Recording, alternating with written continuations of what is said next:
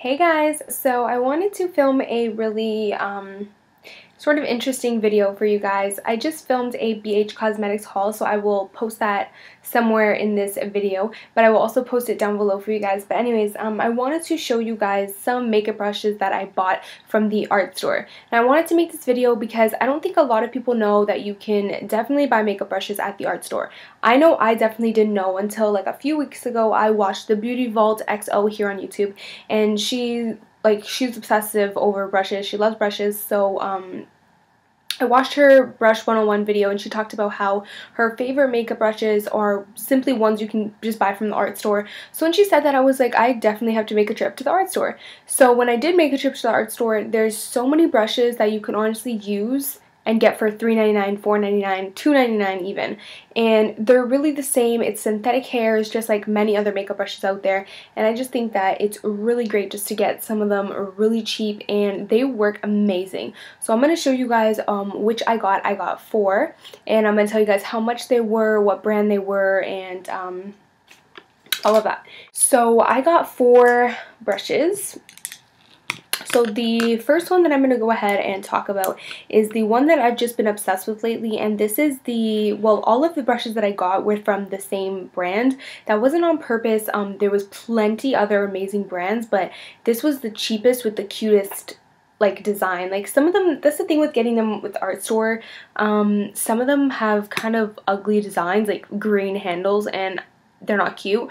But there's a bunch of them that have plain, sleek, black or white handles like this one. And so I love those companies because their brushes are really, their bristles, sorry, are really soft, but also their brushes have nice, sleek designs. So I tried to go for those. There was one that was really good, and they had like a really sleek black packaging, but they were like, I think $1 more and pretty much the same thing. So I just went with the Simply Simmons brand, and this is the 1/4 inch angle shader brush. I'll just show you guys. And this is basically the brush that I use for my eyebrows. So it's really flat, and the bristles are so soft, and it's honestly amazing for my eyebrows. I love using this. My eyebrows come out so defined now. If you can see how they look today, I don't think my eyebrows have ever looked so defined before. It really, I don't know, like it just works amazing. It's dense, like it's not like empty, like the brush is nice and full, but it's also very thin, and it has like a perfect line, and it's just, I love this brush. I'm obsessed with this brush. This one was, all of my brushes were $4.99. Yeah, so all of them were $4.99. So the next brush that I went ahead and got is another Simply Simmons. It's called the Sword brush, and it's a 1/4 inch brush. Now this one, it looks like this. Now I thought this would be really great for V's. So you know when you do a smoked out eye and you just grab this and you make a nice perfect V. It fits perfectly in your crease because it's angled, so it's really good for detailed smoky eyes. Yeah, so I just really wanted to pick this one up. This is also $4.99. And the next one that I picked up is the number 10 Filbert brush, and it just looks like this. And this is just a flat packer brush. This reminded me a lot of my Urban Decay brush that comes in the Naked 2 palette, and that flat side, it's just a little bit longer, and I used this brush to get this look on my eyes today, and it works amazing. What I like about this brush is that it doesn't hold the product much like my Urban Decay Naked 2 brush. It holds the product enough to put it on your eyes, but you can go ahead and use the same brush with a different color, and that old color won't transfer on because the bristles, it doesn't hold the color into it. It doesn't soak the color in. It sort of stays on top, puts it on your eyes, done. So I can even run it across my hand. See, there's nothing on it, and I did not even clean it, and I used it about 2 hours ago. So it doesn't hold the color in, and I love that because you can just keep reusing the brush for the same eye look, and it's super easy. Now the next brush that I got, that was also $4.99 by the way. The next brush that I got is a Fan Blender brush number 4. Now it's just like this.